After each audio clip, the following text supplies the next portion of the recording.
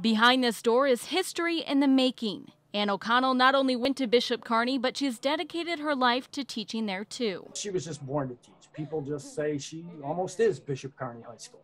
At 7 a.m., Ann's in her Spanish classroom, ready to help any student that needs it. The success of students is unmatched by any other teacher that I've ever had a chance to work with.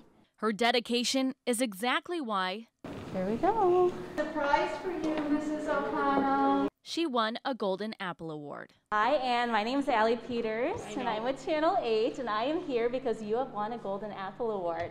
Oh my God. Woo! Thank you so very much.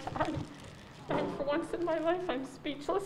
This is definitely speechless. Yes. It was her husband, who she went to Bishop Kearney with, that nominated her for the recognition, seeing just how hard she's worked to get where she is.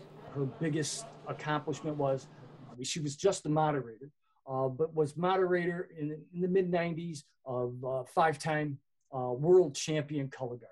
After 47 years, Ann plans to retire next summer. Her legacy will not only leave a special mark on Bishop Kearney, but all the students she's had, including a former News 8 anchor. She thought each one of us was the very best. I mean it, each one of us. And as a result, every one of us gave her our best.